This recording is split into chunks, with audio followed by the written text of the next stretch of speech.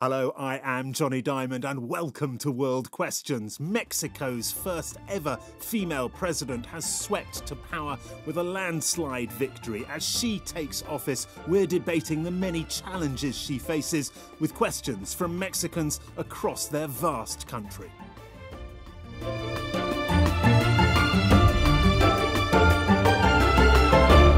Mexico bridges north and south, east and west, rich and poor, its vast agricultural spaces matched only by its enormous capital, Mexico City, one of the world's megalopolises. Resource-rich and packed with human talent, it's now a big international economic player, a manufacturer to the Americas, a global trendsetter. But it's also a place where affluence is blighted by extreme poverty and where drug manufacture, transit and export have become embedded. Corruption has a grip on so much of the country and many Mexican cities are amongst the most dangerous in the world. The federal police has been replaced with a militarised force and the independent appointed judiciary has been scrapped. Mexico will now elect nearly all of its judges. As President Claudia Sheinbaum takes office, she issued 100 promises of soaring ambition. To debate Mexico's future, I'm joined by Federal Deputy Arturo Avila, the spokesperson for the governing Morena party in the Chamber of Deputies and part of its leadership team. Denise, a writer and professor of political science at Instituto Tecnológico Autónomo de Mexico. Vanessa Ramero, an independent legal consultant and writer, and until the election this summer, Jorge Triana was a deputy leader of the largest opposition party, PAN, in the Chamber of Deputies. That's our panel. Let's go to our first question. Mexico has its first female president. Does that provide an opportunity for a new diplomatic, political, and financial relationship with the USA, whichever candidate wins the presidential election? I am a Mexican immigrant to the US, now legal, and I would like to see better relations. That question from Patty, read, as I say, by a member of the production team. Arturo Avila from the governing party. A new president, a new relationship with the US, a relationship currently perhaps dominated by drugs and crime, trade and illegal migration. Is there new things on the horizon? Yes, Johnny, how are you? First of all, thank you for letting us be there with you. Let me tell you that in Mexico, we're living a new political phase, which we call it the fourth transformation. And also, let me tell you that this is a very peaceful revolution that seeks to put an end to the corrupt government that favored the richest and created in the history of Mexico an enormous inequality. It wasn't until now that Mexico managed to lift 9.5 million people out of poverty. And this is data according to the World Bank data. And of course, we started to reduce the violence, which was caused by the government represented by the PAN party. The one that is represented here by the ex-deputy Triana. We achieved history with our first female president after 200 years of Mexican Republic. And the first woman, by the way, of North America, with Claudia Sheinbaum, all women arrive. And of course, talking about immigration, we're basically taking care of it. As you may know, no one that is immigrating for another country does it, or the challenge of immigration, it's rooted by a fundamental belief. No one that migrates to another country do it for pleasure. Migrants represent a humanitarian issue. I understand all that, but I want to bring you to the question in particular, which was about the relationship with the United States, whether having a new female president will change that relationship for the better, and of course dependent on the result of that election. We do have a good relation with the United States, of course. It's our more important partner, social partner. We have a free trade with not just with the United States, with Canada, but there's something different in the policy that we're applying. In the past, the PAN and the PRI, which they represent, they used to subordinate to the US government. And now, in fact, we want to coordinate. And this is completely different. We want to have respect from them because we're a sovereign country. And with these principles, we can change our relation. Never more, we're going to be the backyard of the United States. Never more. That's the best Now we're going to coordinate relations at the same level with this country. And that's very important to say. Okay, thank you very much indeed. Denise Dresser, academic and writer, the question about whether or not having a first female president might change the relationship with your neighbour to the north. Well, first of all, I would disagree with a lot of what the representative of the ruling party has just said. His is a political statement, and there's a big difference between rhetoric and reality. I celebrate the arrival of a first woman to the presidency to Mexico, but at the same time, I would question whether Mexico's democracy is going to survive what is called the fourth transformation, something you mentioned in your introduction. The judiciary is now going to be elected, basically controlled by the ruling party. And there are many other changes that have occurred, dismantling of checks and balances, and a party winning with a supermajority that has allowed it to now reform the Constitution entirely on its own, taking Mexico back to a regressive period in its history when it was dominated by basically one-party rule. In terms of U.S.-Mexico relations, these have been strained times over the past presidency of Andrés Manuel López Obrador. Strained because Mexico has been unable to control issues of violence and criminality. And the Biden administration was very concerned throughout this time that López Obrador was engaged not only in democratic backsliding, but did not have a policy of combating criminality and drug trafficking in a clear strategic way. Now, I think the reason relations have not been so overtly strained as in the past is because Mexico, in effect, has acted as the U.S.'s backyard. López Obrador made a pact with Donald Trump when he was in the presidency, and that pact has continued, that the U.S. would be silent on what happened in Mexico in terms of democratic erosion, as long as Mexico acted as a de facto border wall and kept immigrants from crossing into the U.S. Immigration today is the biggest issue in the U.S. election. So I don't foresee a major change in relations as long as immigration becomes the key issue that the U.S. wants to put at the forefront of its relations with Mexico. Denise, thank you very much indeed. Jorge Triana from the opposition PAN party. The question about a change or an improvement in relations with the US, with your election in Mexico and their election come November. Okay, let's talk about the relations between Mexico's and USA. During the administration of President López Obrador, more than 3 million Mexicans crossed our northern border to the United States, which is a 196% increase compared to the administration of Peña Nieto. Donald Trump claimed he banned López Obrador with the Remain in Mexico program, that's the name, forcing him to deploy 28,000 Mexican soldiers to our border. We become the U.S. Border Patrol. That's incredible. Sheinbaum faces the enormous challenge of debating to either Trump or Kamala Harris. Both candidates have taken a harsh and toothless stance on migration. What we expect is for our president to defend the rights of Mexicans both within and outside Mexico. I hear Arturo laughing. Hello, Mr. Arturo. Yes, of course. I'm laughing because you guys are always lying. The PAN political party and the pre-political party, they're experts in lying. Let's go to history. He should remember because PAN, from his political party, was president of Mexico when he declared this war against drug cartels. We will have time to debate, to discuss this. I want to know who's do you want to just finish up? Arturo, please. We haven't even heard from Vanessa yet, so I want to hear from her. But Jorge, do you want to finish your point as to the relationship with the United States, and then we can at least get round all our panelists? Yeah, thank you. I will finish. López Obrador released a video, Guzman, shows deference to the mothers of the Chapo Guzman, exonerates Cienfuegos, General Cienfuegos, pardons Villanueva Madrid, and exchanges letters with Felix Gallardo, the drug dealer in Mexico.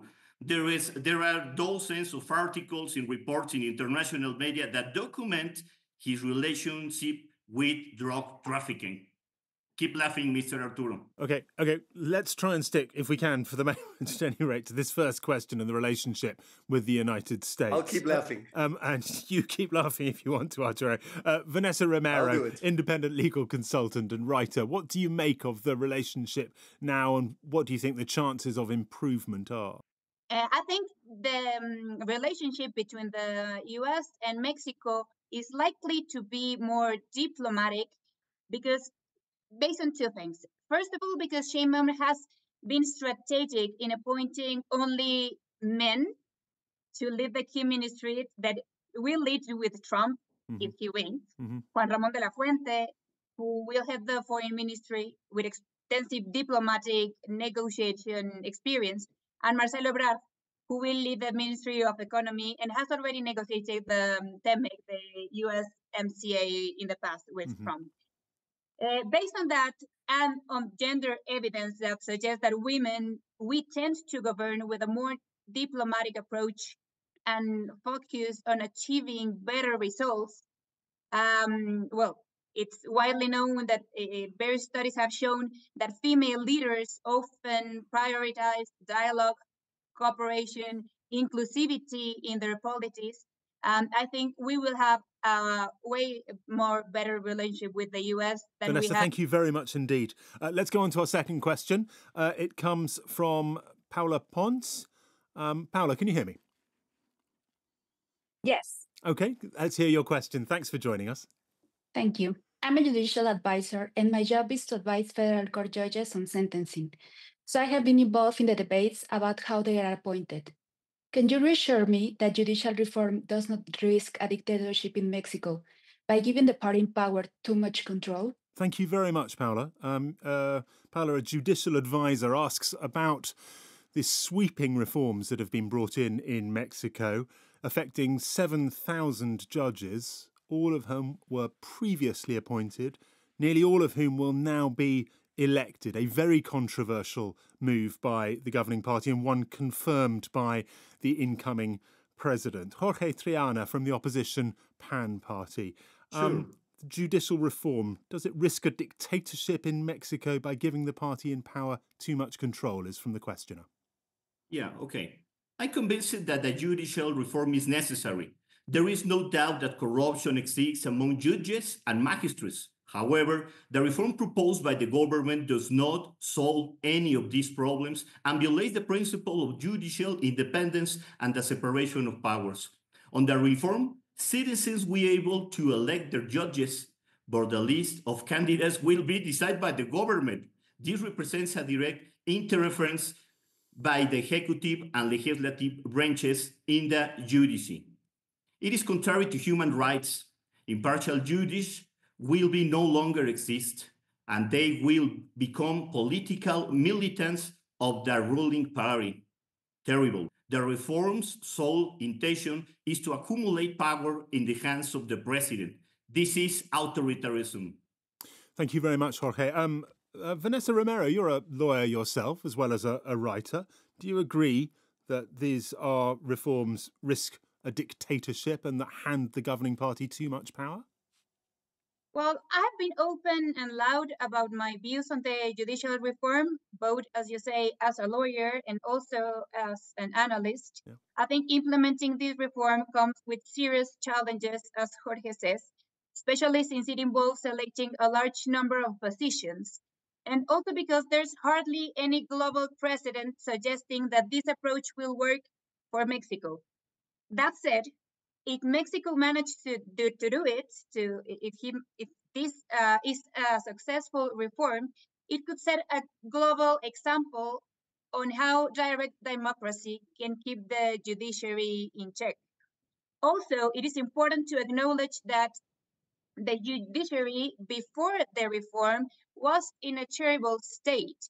It was corrupt, influenced by economic and corporate power, the organized crime, and also without a real disciplinary system in place. Critics also argue, as the professional is saying her question, that direct elections will comprise the judiciary's impartiality. But the truth is that impartiality was already questionable in the previous judiciary. Thank you very much indeed. Denise Dresser, academic and writer. There's been huge controversy over these reforms, but looking back from before the reforms, there was huge controversy about the judiciary and a great deal of distrust from the Mexican population in the judges themselves. What do you make of the reforms? Well, it's clear that we had issues with the judiciary, of nepotism, of corruption. However, as has been the case throughout the entire period of López Obrador, there was a gap between a good diagnostic of what was happening and then a very bad solution to the problem. Going very quickly back to relations with the US, imagine the following scenario. Donald Trump wins in the US election. He wins a supermajority. With that, he reforms the Constitution so that all of the judges, ministers of the Supreme Court, and all of the judges who take care of conflicts, who address post-electoral conflicts, are elected by the people. No one in the world would hesitate to say that that would be the end of American democracy as we know it, because it would mean control of the judiciary by one party that is in the government. It would mean the end of the separation of powers. So I think this poses a huge risk for Mexico moving forward. Even if we got the details right, the enormity of the task, it is ludicrous. It would take each citizen of Mexico approximately 4 hours to vote for 7,000 judges, including ministers of the Supreme Court.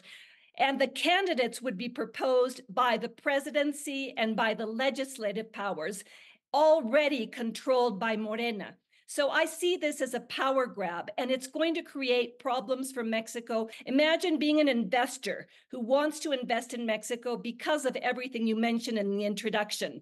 Its geographical proximity, its talented people. Would you invest in a country that has no rule of law? Okay, thank you very much indeed. Arturo Avila, government spokesperson. One phrase leapt out there, and it from Denise Dresser in particular, control of the judiciary by one party in the government. Do you dispute that interpretation of what the reform will bring? Yes, of course, because the Constitution as it was will allow the president, if they want it, if they were not agree on the Senate, for example, to put directly the people from the Supreme Court. What the reform proposes is something that no one could oppose to. Let me tell you, there's... Well, hang on, sorry. The US ambassador has already opposed it, as has Canada's ambassador, in very straightforward terms. Let me tell you, who can oppose to this? Austerity. We say that there cannot be wealthy government with poor population. And currently, we have ministers earning, listen to this, please, almost $500,000 per year. This will change with the new reform. There are 202,000 persons working right now in the judiciary, earning more than the president, earning 100 more times than the minimum wage. You can imagine that in a place like Mexico. The other thing that it's important to say is we're looking forward to stop the conflict of interest. A disciplinary court will be created. Well, it's created right now, of course, will be created with the new constitution that will allow the actions of judges to be judged by judges elected democratically. Because right now, they judge themselves. That's amazing. We will have strict requirements, such as proven honesty, good academic standards, being recognized individuals, and being elected by a selection committees. Okay, Paula Pons, you have pretty deep experience of the judicial system. My guess is you oppose the reforms, but what have you heard and what would you comment? Well, I agree with Denise because I consider that judicial reform is bad for justice in Mexico, since it puts checks and balances at risk, and the elected judges will not have the necessary experience, preparation, and professionalization, as had been the case until now with the judicial career system. Let's go to our next question. It comes from Raquel. Again, because of the sensitivity, we're maintaining her anonymity, and it's read by a member of the production team. Until recently, I lived in the state of Veracruz, where a lot of drugs pass through to the Gulf of Mexico. It has the most mass graves and illegal burials in the country, and criminal violence is now routine. I feared for my safety every day, so I left the country. We're on the bridge of a huge societal tragedy in Mexico. What does the panel think could change things and make it safe enough for me to come home? That question from Raquel. Mexicans must tire of hearing about the crime in their own country.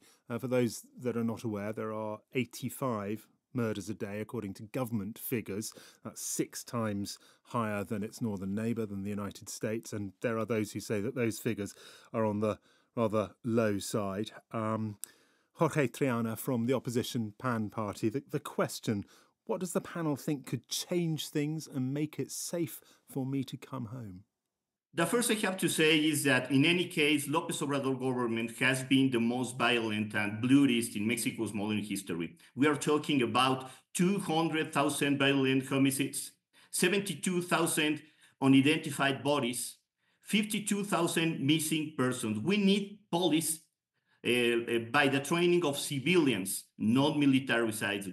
This is the fact. We will come on to the question of militarization in the next question. Arturo Avila, spokesperson for the government. Basically, Claudia Sheinbaum is introducing the new strategy of safety. We recognize that that's an issue that we need to attend, but we also seem to get results with our government. And we need to first ask Joni what happened in Mexico. Why did our country fall apart? What was this phenomena that causes this? And let me tell you real briefly, Felipe Calderón declared war against drug cartels. The former president declared war against drug cartels. That's correct. He allowed the entry of weapons, which is recognized. These arms went directly to the criminals. He sent the army out of the barracks without any strategy. There was the real militarization. Meanwhile, the person, Johnny, in charge of the country security was an ally of the Chapo Guzman, this Lord cartel. López Obrador is achieving for the first time in nearly 20 years a downward trend in homicides. And this is important to say. Today, the causes of insecurity we are also addressed. Why? Because we kept out of the poverty more than 9.5 million people. And this is the World Bank data. The National Guard currently has 130,000 deployed members. So we're doing new things. We're doing things that are giving results for Mexicans. Thank you very much indeed, Arturo. Vanessa Ramero, the policy of the government, which continues, of course, under the new presidency, was described as what? Hugs, not bullets. Do you agree with Arturo that the direction of travel is the right one? I cannot agree with this propagandistic view that says that it was only hugs and not bullets. I mean, the National Guard was all over the country. I agree with Arturo that AMLO's strategic view hasn't failed, but its results are so minimal that they don't provide people with the security they need to feel they can return to their own country. On that way, I'm optimistic on Claudia Sheinbaum's plan that will mainly focus on addressing root reasons for crime. Second, to consolidate the National Guard on the Ministry of Defense, strengthen intelligence and investigation efforts, which was what Claudia Sheinbaum did in Mexico City with very good results. Thank you very much indeed. Denise Dresser, academic and writer. The question, what could change things and make it safe for the questioner to come home? This administration that is leaving has put the country in probably its worst security situation ever. It is the most violent term in the past 18 years. And yet this stems from failed policies of 3 consecutive administrations that declared a war on drugs and tried to solve it by taking the military out into the streets. We can talk about those implications later, but there is a correlation between the military in the streets and an increase in violence. We are now witnessing dramatic events in Guerrero, in Sinaloa. The mayor of Chilpancingo was recently decapitated. So insecurity is an issue that 3 administrations put on the back burner. López Obrador's concern was alleviating poverty, and he did so, and that is to be celebrated, but at the expense of not having a coherent security strategy. Very briefly, Vanessa Ramero.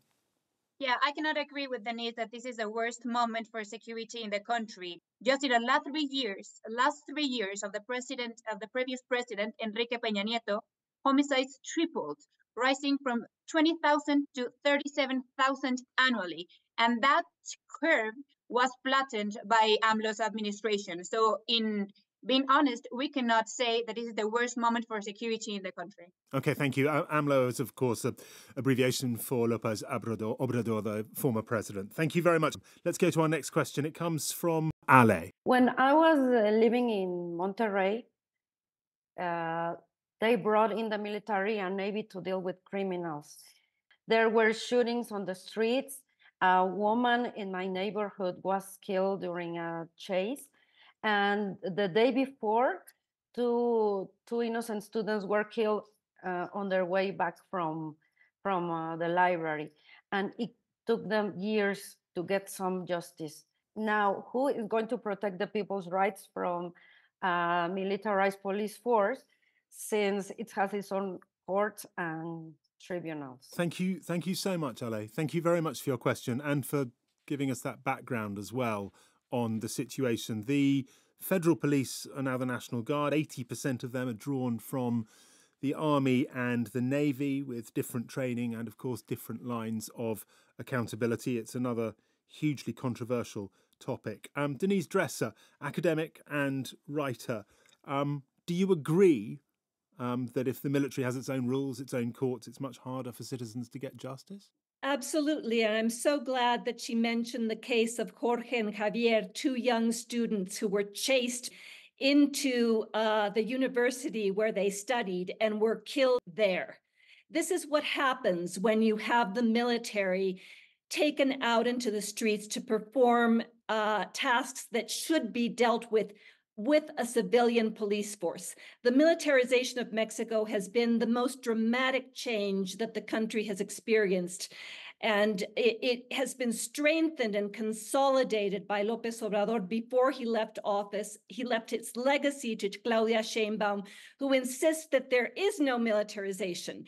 When, if you look at the numbers, over 180 tasks that were in civilian hands, including control of airports, ports, immigration policy. These are tasks, many of which no democracy would put in the hands of the military, because you're creating a de facto political and economic power. And in Mexico, it has no civilian oversight. A recent constitutional change put the National Guard under the control of the Ministry of Defense. Our questioner was absolutely right. They have their own rules, their own discipline, their own hierarchy, and their own courts.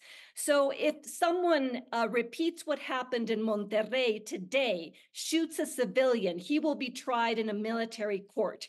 And that basically means exoneration. So this is the long-term problem with militarizing public security. It undermines checks and balances. There's no accountability. There's no transparency. There is no civilian oversight. And one of the reasons Mexico never went through the Latin American dictatorships that plagued other countries in the 1970s and 80s is because we had a very small military, always under civilian control. Thank you very much indeed. Arturo Avila, spokesperson for the government in the Chamber of Deputies. Lack of accountability, transparency, oversight, getting the military to do jobs that civilians should be doing. Why is so much now militarized within Mexico? I think it's wrong, the using the word militarized. A few days ago, as you know, we reformed the Constitution as deputies to consolidate the powers of the National Guard, including investigative powers, and to attach it to the Ministry of Defense, to Sedena. Now, this has been used by the opposition to accuse us of militarization, which is completely false. Well, it's hardly surprising they're accusing you of militarization when you connect the primary national police force, not to the Interior Ministry, but to the Ministry of Defence. I mean, that is militarisation, isn't it? Well, let me tell you, there's a lot of examples in the world, such as Italy, France, Chile, and Spain, that make the most of their army. We take the most of the army, which in our country, let me tell you, is the one of the institutions that people trust the most. So right now, the National Guard currently deploys more than 120,000 personnel across the country. We plan to distribute a total of 150,000 according to the plan of President Claudia Sheinbaum goals. And the National Guard is now the largest security force that Mexico has ever had. Right now, the National Guard is already specializing in human rights and, of course, in police focused to citizen security. Okay, thank you very much indeed. Vanessa Ramero, a lawyer yourself and a writer. The question, of course, was about whether or not it is harder for citizens to get justice under the current system. Do you believe it is? Well, in theory, according to the wording of the law, if a member of the National Guard commits a crime or violates human rights, they should be tried in civilian courts. It is true that the current law, it is not absolutely clear that the National Guard personnel will be subject to civilian jurisdiction. So this must be explicitly addressed in secondary legislation that shall be passed in the future date.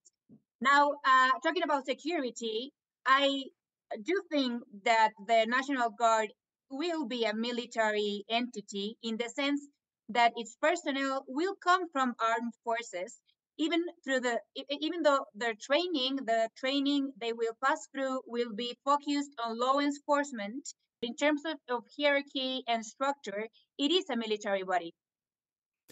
Vanessa, thank you very much indeed. Let's hear from Jorge Triana from the opposition PAN party on this issue. This is a tragedy. Today, the military is building and managing ports, airports, customs, and even hotels and supermarkets. They act as intermediaries for the construction of railways and road repairs, and without any transparency. The government is militarizing the National Guard.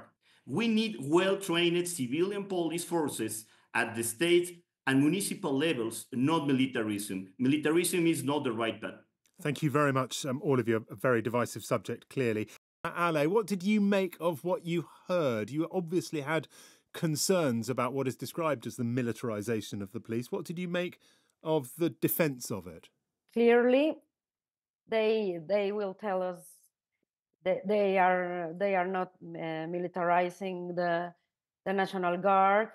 I have been watching the news, and they keep saying that, but the military are the same. They haven't changed. Is it very different for you if you meet or you interact with members of the National Guard? Is it clear to you? Do they feel like they are from the military, or does it seem like a more like a police force? How is it? Well, I had some National Guard telling me to move my car from the airport, but clearly it didn't feel like a police officer. It felt more like a soldier telling me, and I should be. I didn't feel safe.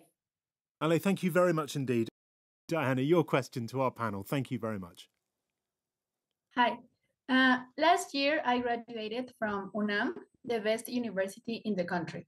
My degree was in theater studies. I have not managed to find any work in my chosen career, and neither have my friends who qualified in different subjects. The only graduates I know who have got employment in their chosen profession are people with good connections and fathers or mothers who are somebodies. I come from an ordinary family with no connections, and I travel 4 hours every day to get to my university. What can be done to create equal career opportunities based on merit for young people? Diana, thank you so much for your questions. It's really good to hear your own personal story as well. There's almost two questions there. One is about connections and nepotism and using those, but the other is about high rates of graduate unemployment. 1/3 of graduates are without a job, and nearly half of those who have graduated are doing jobs unrelated to their studies. Vanessa Ramero, lawyer and writer. How hard is it for graduates, and how important are connections, who you know, rather than what you've got? Well, in fact, it is very important in Mexico, not only for the judiciary, but in almost every kind of job, to know someone to get into that employment. This was something that AMLO maybe did not took care of it under his government because he did not prioritize technology, science, education, and that Claudia Sheinbaum has already emphasized her commitment to improving science, technology, by focusing on several key areas. First, she says she plans to increase public investment. In fact, she has made a new Ministry of Science, Technology, and Education, trying to ensure that more resources are allocating to this type of professions, especially taking into consideration that Claudia Sheinbaum is herself an UNAM graduate, A graduate of the same university as Diana, our questioner. Right. And that she aims to strengthen collaboration between universities, research institutions, and the private sector, or so she says. Thank you very much indeed. Denise Dresser, this question about graduates and the lack of jobs for them. It's so trying for so many economies, but the numbers here are very high. It's a question I get all the time from my students. I've been a university professor for many years, and this is a long-standing problem. And it has to do basically with a country that does not grow enough, innovate enough, or create enough opportunities for its young people. In the past administration, there was an important focus on equality, but not an important focus on creating opportunities for young people. López Obrador frequently made fun of the middle classes, of doctors, of scientists, of people who disagreed with his views, and said that everyone should live via Franciscan poverty, which, in other words, translated into the government giving out social benefits to the poor, but forgetting about the rest of the population that is actually seeking a more dynamic, inclusive place. So I hope that the focus that Claudia Sheinbaum has suggested, repeated by Vanessa, on science, on technology, also on the humanities, and understanding that good governance is not just about addressing inequality, and that it's also about creating opportunity and growth and trampolines for social mobility. I think that sadly, Mexico has been a country of nepotism, of connections, of crony capitalism. And I think we have to change the way in which we provide opportunities for the young. Denise, thank you very much indeed. Jorge Triana. I think the answer is in entrepreneur.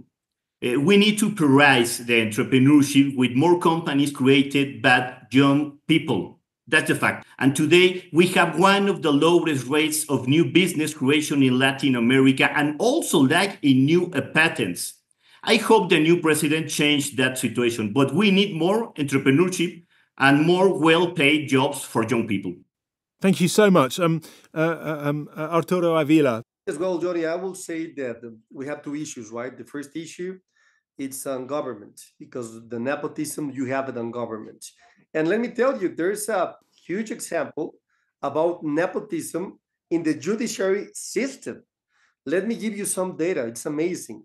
4 of 10 people that worked on the judiciary system that we reformed, they were relatives of judges. Also, in the other side, Mexico is closing the government of Andrés Manuel López Obrador and opening the government of Claudia Sheinbaum with the best economical indicators that we have in a long time. And we're helping the youth with this initiative that it's called Youth Building the Future. We have supported over 3 million young people and helping them a lot to get into employment. And yet somehow over the past few years, growth has been really low.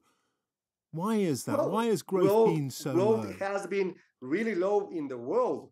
We had COVID, we have wars in the world. I mean, it's a phenomenon. So Mexico is doing really good. Okay, thank you very much. Jorge, you wanted to make a point.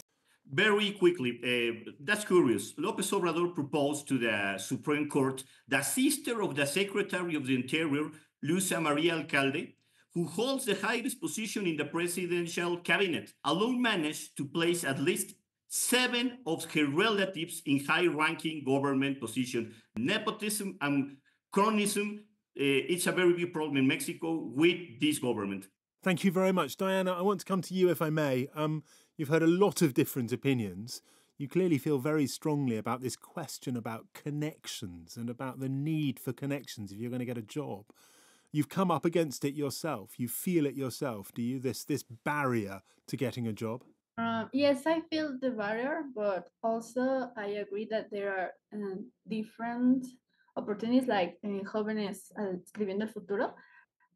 But sometimes I feel a little bit like I don't have the opportunities. It's weird, like being a graduate and don't know where to who to rely on, to my family, to my professors, to the government, my school. I don't know. Diana, thank you so much for your question and sharing some of your story with us. It's lovely to have you on the program. Let's go to our next question. It comes from Oscar. Bullfighting is still common here, and it symbolizes the Mexican violence. We are the macho guys, and I think it needs to change. So my question is, now that we have a first female president, is there any possibility to stop the bullfighting once and for all? Thank you very much. I think it's a simple Oscar. question, but it is a simple question. Well, we'll see if it can maintain its simplicity in the answers. Second most popular spectator sport after football in Mexico, prohibited in I think 5 out of the 31 states, but recently a ban on bullfighting in Mexico City was overturned. Arturo Avila from the governing party, is bullfighting safe under the new government? Well, where I come from, Aguascalientes, bullfighting is recognized as cultural heritage of humanity, and is actually a cultural significant tradition. However, the issue of bullfighting often sparks extreme opinions. While some view it as a cultural heritage, others see it as an animal abuse. I firmly believe that animal cruelty must be condemned in all circumstances. It's important to note that the level of animal abuse is often more severe than what occurs in bullfighting. Nevertheless, I acknowledge that we need to engage in serious discussions about both sides of the argument. For those who oppose bullfighting on ethical grounds, I suggest they also consider the condition, which can be the slaughterhouses that also can be terrible. So in our legislative agenda, we will propose a law to prevent animal abuse and to ensure that animals are treated as sentient beings. Okay, we're going to leave it there. Yeah. We're going to leave it there. I said you had to be short on this one. Jorge Triana. Jorge Triana from the opposition party. I want to express my particular point of view. The banning of bullfighting, what has processed in Mexico, and fewer people see it as a cultural issue. Bad news. One of the main bullfighting businessmen in Mexico is a Morena party congressman. That's a fact. Judges have granted several injunctions that have to put a stop this practice at last in Mexico City. Regress and suffering inflicted to animal and the barbarity of turning such a bloody act Jorge, what do you think? What do you think personally? Do you think bullfighting should stay or should stop? I think we have no bullfighting. No bullfighting. Thank you very much. I'm against bullfighting. That's great. Yeah. Thank you very much. Denise Dresser, academic and writer. Are you a fan of bullfighting? I am not. I think that it should end. I have no idea what the incoming president's position is on this issue. I do want to take Arturo Avila up on his promise to debate this issue. I wish that the ruling party showed that kind of vocation and willingness to debate how to protect the rights of humans. political rights, civil rights, and many issues that should be up for debate and have been just subjected to impositions from a majoritarian party that doesn't really understand that democracy is about debate, it's about consensus, and it's about pluralism. You have very successfully twisted a question about bullfighting into a broader one about the democratic polity. Congratulations. Last word to Vanessa Ramero, lawyer and writer. Vanessa, bullfighting, yes or no? Personally, I am against bullfighting. I have attended, and I can see that there are cultural aspects worth preserving. Currently, I do not see a straight vision of Claudia Sheinbaum on this. I think there is no official proposal, or I haven't heard of it, or from Morena or Claudia Sheinbaum to ban bullfighting. However, she has promised to expand protection against animal cruelty. So we might see something on this issue in the near future. That is it for World Questions Mexico. A big thank you to our panel and all the questioners that contributed to this debate. I'm Johnny Diamond. Goodbye.